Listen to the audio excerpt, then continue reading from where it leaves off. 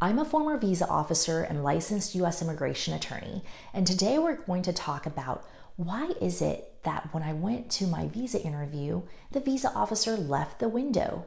They went and talked to somebody else. They disappeared for a few minutes at a time, leaving me to wait around. Why does that happen? So let's take a deep dive at this very interesting topic. Now, if this is your first time at my channel, please hit subscribe so that you can be the first to be notified of future videos about the mysterious process of U.S. visas. Okay, but let's talk again about why is it that visa officers will sometimes leave their window. They'll leave their computer, they'll disappear. Sometimes you'll take a look and you'll see that they're talking to other people.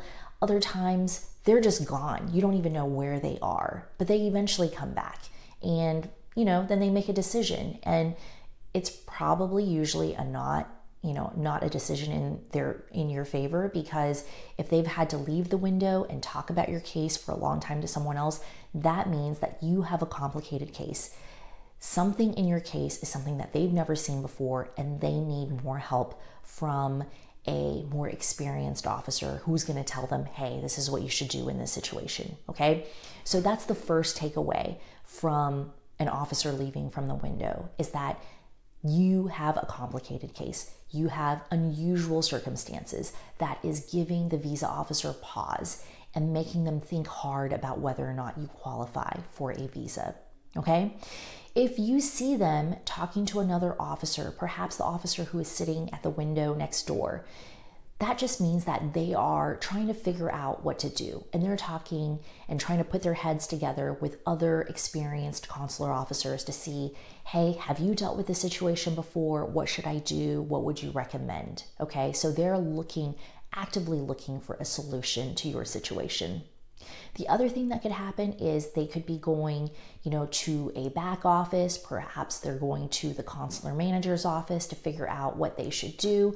Sometimes for high profile cases or cases that are a little bit more nuanced or complicated, the officer might not feel confident making a decision on their own. In that case, they're going to seek the help of their colleagues, of their managers, sometimes even of the law enforcement unit that might be sitting in the section, or perhaps they're going to the fraud prevention unit to see, hey, should I be referring this case to fraud to do a very thorough investigation?